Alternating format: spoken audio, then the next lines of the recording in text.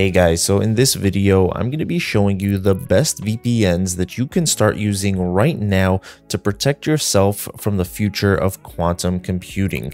Now, these are computers that are under research, and when they eventually start being used, they'll be able to crack the current security methods way quicker than our traditional standard computers that we use today. And if you want to find out more information about this, I recommend going to the NIST, National Institute for Standards and Technology website. This is the government organization that is working to develop the standards that we need right now in order to protect ourselves from these types of computers as they're being developed and as they're going to be available in the future. And if you're wondering why you might need to protect yourself from something that isn't even developed yet, well, there are two different reasons. The first is that it may happen sooner than you think. According to some industry experts, quantum computing is going to make the methods that we use right now to keep all our data and information safe, unsafe by 2029. So in only a few years, the methods that we're using now are not going to be as effective as they once were. And on top of that, there are people right now that are doing something called harvest now, decrypt later, which means that they're storing and keeping all the encrypted information, all that protected data, and just keeping it and holding on to it until the time comes, which may be very soon,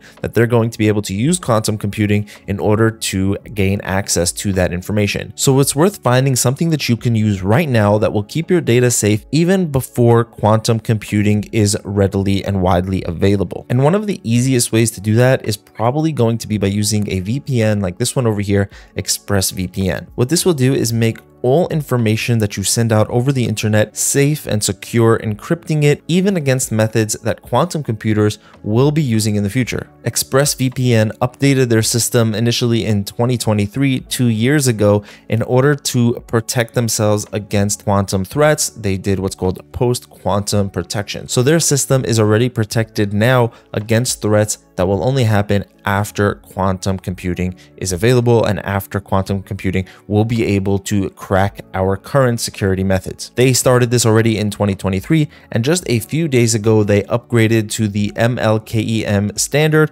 which is the new standard approved by the NIST, the National Institute for Standards and Technology that I mentioned before. They approved a new standard, MLKEM, and that is even stronger than what was being used before, known as Kyber. But without getting into all that technical information, what you really have to know right now is that if you use ExpressVPN, all your data will be super secure, even from the threat of quantum computers in the future. Now, if you want to try out ExpressVPN for yourself or just find out more about it, there will be full in-depth reviews and some discount links for you in the description below. But there is another VPN that also recently began including post-quantum protection, and that is NordVPN. They first started by releasing the post-quantum protection in their Linux app, and now it's also reached their Windows app. So here in Windows, if we just go to the settings and then we go to connections, you will have an option for post-quantum encryption. You can just turn it on and it will give you that added super security basically. But with NordVPN, it does come with some limitations because it can only be used with the NordLynx protocol over here. And the protocol is kind of how your computer uses the VPN to connect up to the VPN server. It's a big part of what gives you that security and also the speed of your VPN. And the post-quantum protection, that added super protection, only works with the NordLynx protocol. So some features that are based on the OpenVPN protocol won't be available if you turn on post-quantum encryption. So if we go and we try to turn it on, you'll see a message basically saying that dedicated IP, the OpenVPN protocol, and most notably here, obfuscated servers are all not going to be available if you're using the post-quantum protection, because all of that is basically built off of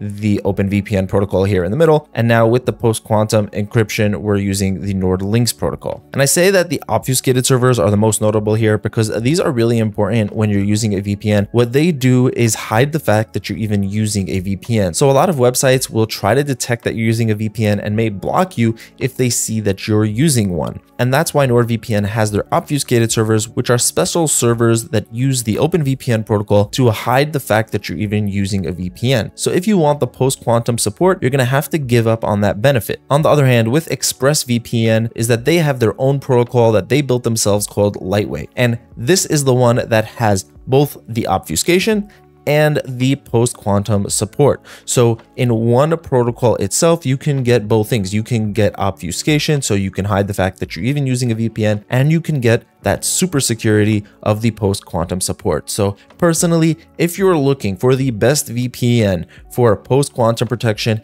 keeping your data safe now and well into the future, I would definitely recommend ExpressVPN. Although if you are a NordVPN user, then you should know that you can get it there as well. And if you want to find out more about NordVPN, maybe you don't care about the obfuscated servers and you just like NordVPN, it is a really good VPN, a lot of very cool features. So I'll be sure to leave a full in-depth review and some discount links for NordVPN as well. You'll find all of that in the description below. That's going to be it for this video, guys. If you have any more questions, feel free to leave a comment and I'll try to get back to you as soon as I can. This is a developing topic, something that is constantly being researched, and we should be seeing more and more updates going into the future. So I'm going to be following this story. I hope you found this useful as of now. Have an amazing day, guys, and I'll see you in the next one.